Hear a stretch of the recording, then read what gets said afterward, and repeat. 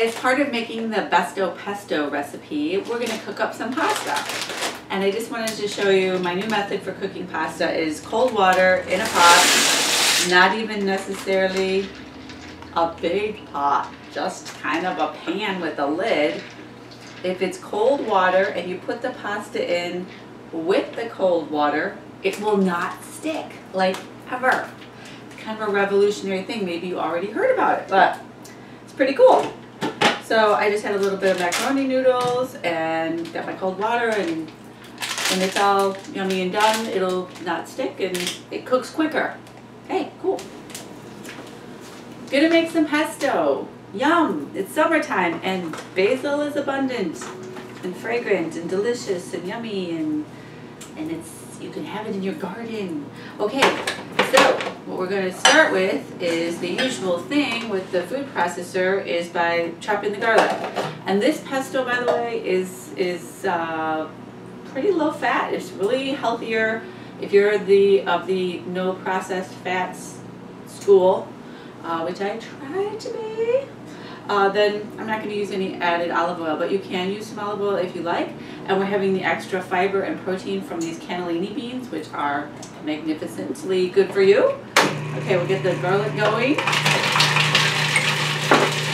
And then, don't you love that way to do garlic? It's so nice and easy. Throwing in our cannellini beans, we have 1/4 of a cup of nutritional yeast.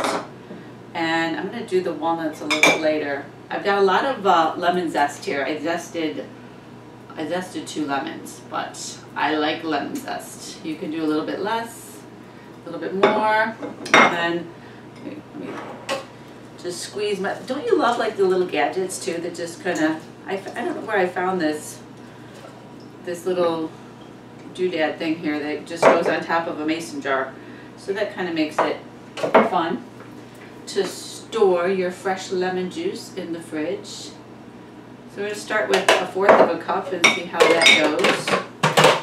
Probably just throwing a little salt too while we're doing things.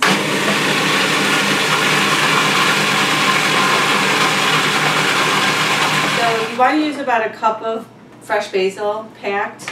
I'm going to put that in along with the walnuts I'm going to use, which nuts would also be optional. And then another optional ingredient was I have this Follow Your Heart brand dairy-free Parmesan. That might be something I sprinkle on at the end. So I'm going to try it that way.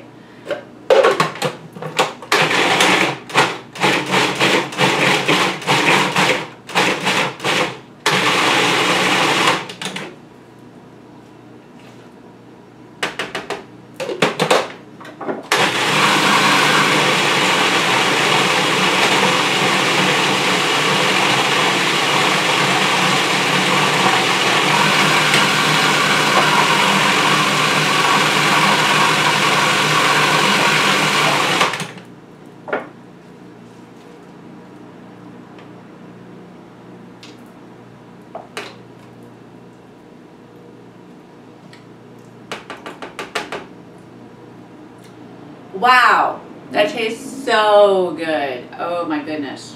I think it's perfect. Doesn't need any more lemon juice. I think I put enough salt in and a little bit of pepper. Yeah, I love it. Well, I just transferred my pesto to a bowl and now I can mix it up with my pasta. Wow, this is a great way to make pesto with just a 1/2 cup of walnuts or any kind of nut that you like, and all that lovely lemon juice and the cannellini beans really provide some great substance and a lot of base, and of course that yummy garlic.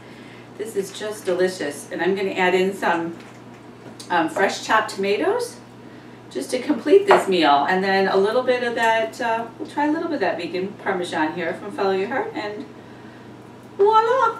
A lovely summer meal.